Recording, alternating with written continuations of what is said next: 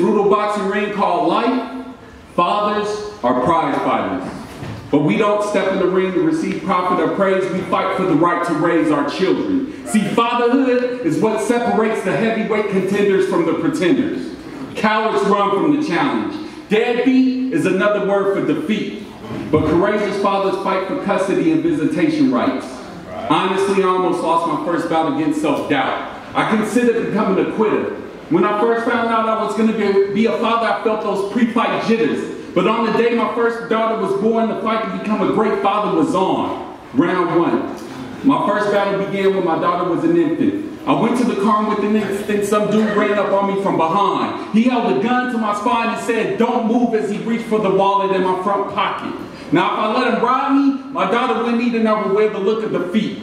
Moments like this requires a father to have a strong backbone. So before he could grab my wallet, I swung, beat him with my bare knuckles until his jaw was bloody and broken, and all he could say as he lay on the ground was, "I hate Oakland." Plus he went from the town.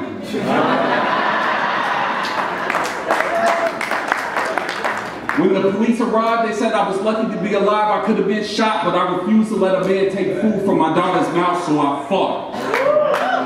Round two.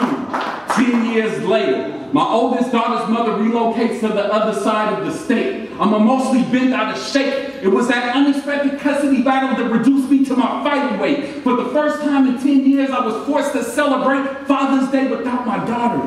Felt like a right hook to my heart.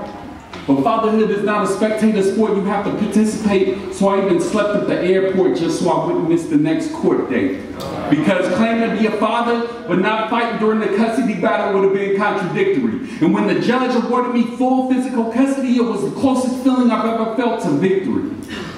Round three was a split decision. I filed for split custody of my second daughter when she was a toddler. I didn't want my ex-wife to deprive me of being a father. My previous legal fight taught me that every father needs to have the legal right to raise his children. These are just 3 rounds of a lifelong fight as a father, a prize fighter, and I know my toughest battles lay ahead. Future fights will come when my daughters want a date, but I'm no lightweight. And if a man ever lays his hands on my daughter, I'll knock his ass out, and trust me, I'm already training for that battle.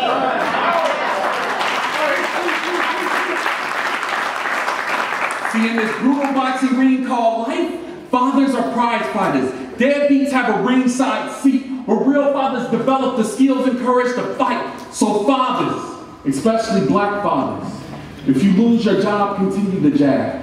If you get struck by an unexpected uppercut, don't give up hope. You keep swinging back when life lands you against the ropes. You're a prize fighter. And I know the fight to be a father is hard, but every day you hear your children say, "I love you, Daddy," that adds more points to your scorecard.